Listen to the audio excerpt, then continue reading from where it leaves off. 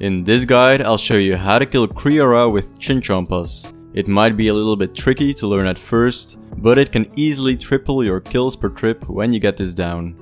To start chinning Kree, I'd recommend having 90 plus ranged and 74 prayer with rigor unlocked to get the most out of your Chinchompa investment. Since we are gonna get sweaty to maximize our kills per trip, make sure to bring blood barrages, which will require 92 magic and desert treasure completed to cost.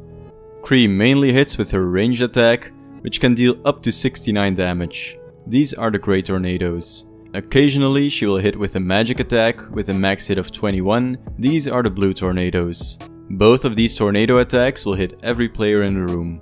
She can also fly towards you and hit you with a melee attack, which can deal up to 26 damage.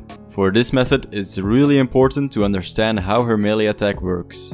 Whenever you are targeting her, by clicking attack on her, she won't fly towards you and won't try to melee you. But when you stop targeting her, for example when you eat a food, click on the ground or attack any other minion, she will come after you to try scratch you up. Now that we know her attacks, let's have a look at the gear. If you're gonna kill Kree'arra, it's highly recommended to be on an Aviansies task so you can use the Slayer helm. You can unlock the ability to be assigned Aviansies by unlocking Watch the Birdie for 80 Slayer points. Getting your tasks from Duradel will give you the best chance at getting an Aviansies task. If you are on task, you can expect over 25% extra kills per trip. If you aren't on task, you can use the Justiciar Face Guard or a Varrock's helm instead. For the rest of your gear, you want to focus on ranged offense and get good defense bonuses against all 3 combat styles. This is the gear I use. If you're on a tighter budget, swap out the Armadyl for Carol's, the Anguish for a Fury, the DFS for a Crystal Shield, and the Suffering for an Archer's Ring. If you have some more cash to spend, upgrade to Zarite Vambraces, Big Asians, and an Ellie or a Dragonfire Ward. I also bring an Armadyl crossbow with Diamond Dragonbolt's E to finish off the boss. You can replace this with a Zarite or a Dragon crossbow. Now let's talk about the Chinchompas.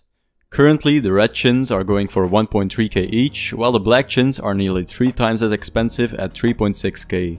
So you might think of cheaping out and sticking with the red chins, but I'd highly recommend against this. A lot of your time is already wasted by getting there and collecting ecumenical keys, so you really want to get the most out of your time actually fighting the boss. Black chins have double the range strength bonus and an extra plus 10 ranged accuracy bonus, so the kills will be substantially faster and you'll get more in a trip. You use around 25 chins per kill, which comes out to around 90k, and the average loot from Kree is around 270k per kill, so you'll still be making a ton of money. A little warning message here, if you die, you will lose all of your chins on death. So if you know that you're one of those guys that faceplants when learning new stuff, limit the amount you're bringing. For the first time learning, I'd suggest bringing 300. When you get the hang of it, bring around 600. And if you get really good at it, bring 1500 black chins so you can do your entire Aviansies task in one trip. For the rest of the inventory, bring your blowpipe to take down a major, a 3-way mage switch to get extra damage when barraging, 3 bastion potions, 4 anglerfish, 3 brews and 8 super restores. An ecumenical key is really important so you don't have to get kill count and waste your slayer task on killing normal Aviansies. Bring Bones to Peaches tablets to heal even more of the minions, a myth grapple to enter Armadyl's Eyrie, a rune pouch with blood, soul and death runes, and a teleport out. If you get better at this, you can slowly start to replace all the anglerfish for extra super restores.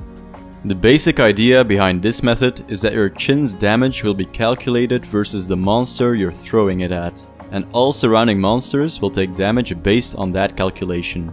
If you throw your chin at Kree, you'll likely not deal a lot of damage because of her high defensive stats. If you however bring her next to one of the minions and throw your chin at the minion, it'll do great DPS. Before you get started, mark Kree'arra and the mage minion, Wingman's Kree, with the NPC Indicators plugin and check the highlight tile box. You want to stand in the southwestern corner when she spawns. I like to have my crossbow equipped for the first hit. Don't attack her so she flies up to you, and as soon as she's 1 tile away from melee range, hit her with your crossbow. Then equip your chins and throw a chin at the melee minion right next to you. After you throw your chin, you have to immediately click back on Kree so she doesn't start meleeing you. Throw a chin at the meleeer, hit Kree. Throw a chin at the meleeer, hit Kree. If you get Kree in this exact position, it's really simple to click on the meleeer. But if you mess up and she gets right next to you, it can be a bit harder to click attack the melee minion. In that case, I like to right click the melee minion every time I want to throw a chin. After you finish off the melee minion, you have two options. Either you swap back to your crossbow and finish her off like that, and get back to chinning with the melee minion if he were to respawn. Or alternatively, run to the southeast of the room and start chinning with the mage minion. If you want to do this, try to get the mage minion in the bottom left corner of Kree, and you definitely want to right click to chin here. After you've killed Kree, finish off the mage minion with your blowpipe, use your special attacks to heal up. Then bring the meleeer close to the range minion and blood barrage them to get back to full health. Pick up the bones, pray at the altar and get back in the corner to start the next kill. As I said before, you can get over 50 kills per trip here if you get good at it. If you take out the cost of supplies, you'll profit an average of 170k per kill. Main drops you're looking for are the armor pieces, all of which drop at a rate of 1 in 381, and the hilt, which drops at a rate of 1 in 508. Combine these drop rates and you can expect a drop worth over 10 mil every 102 kills, which comes down to a drop every 2 trips. If you want to try out the crossbow method or any of the other God Wars bosses, check out my God Wars dungeon playlist on screen now. Join the Discord and subscribe to my channel so you don't miss out on my future guides. It really would help me out a lot. Thanks for watching. See ya!